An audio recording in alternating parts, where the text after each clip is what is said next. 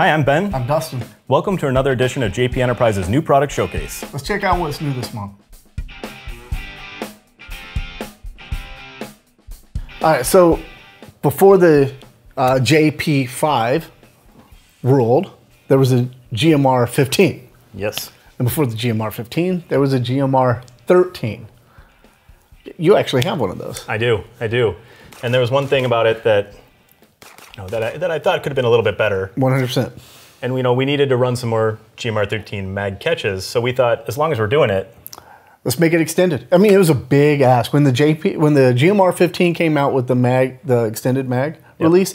Everybody with the GMR-13 wanted one. So we've had a lot of people calling in needing mag catches or mag release. So here it is.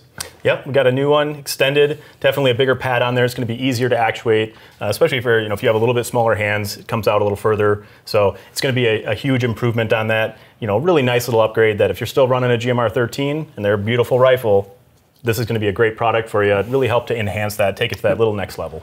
So one of the other nice features about this is it's really beefed up. It's a little heavier duty design. So that, again, we took that opportunity if we were going to have to be remaking a component, do the extended version, and then also really beef it up so you're never going to have a problem with that mag catch. All right, so where can they find them at? You're going to go onto the website and you're going to look under the 9mm components and you're going to find that GMR-13 extended mag catch / release under there. So, JPRifles.com. Once again, I'm Ben. And I'm Dustin. Thanks for joining us for this edition of JP Enterprise's new product showcase. Be sure to like, subscribe, follow us on all of our social media platforms, and we'll see you guys at the range.